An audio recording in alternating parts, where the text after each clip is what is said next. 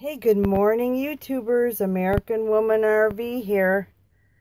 Hope you're having a good morning. Anyhow, I decided to try my Sunbeam. This is an old one.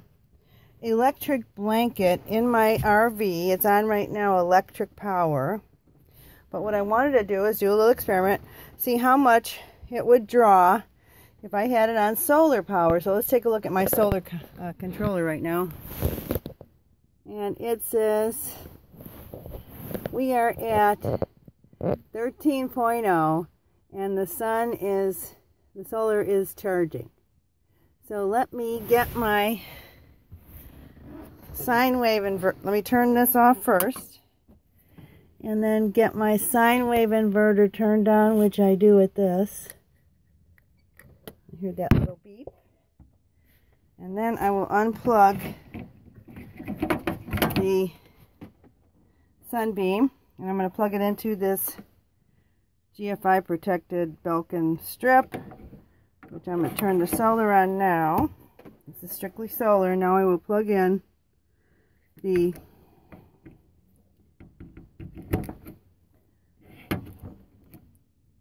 that is plugged into solar, and we're going to turn it on high.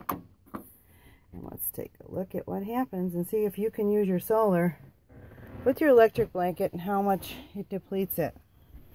Alright, after plugging it in, it immediately dropped to 12.4,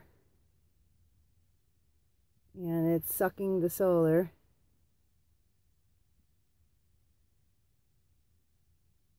So you can see how much that takes the juice out of it. It's going down to 12.2. When it hits 11.9, I'm going to turn it off.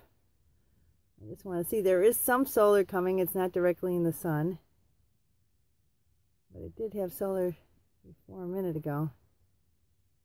And now it's at 12.2, holding at 12.2 with the electric blanket on high. So wanted to see if it goes down anymore. It doesn't seem to be going down. So at least if you know, if you're outside and you're freezing and it's sunny out, you can plug in your solar to an inverter and you'll have some amount of power with the heating electric blanket. And we're staying at 12.0, 12.2. If it drops under 12, then it's time to shut it down. Let me shut it down and see what happens, what happens to the power at that point. So I'm going to turn this off really quick. And now let's see what happens here. Here's the power now. Let's see, the solar panel's getting sun. But we're holding at 12.2.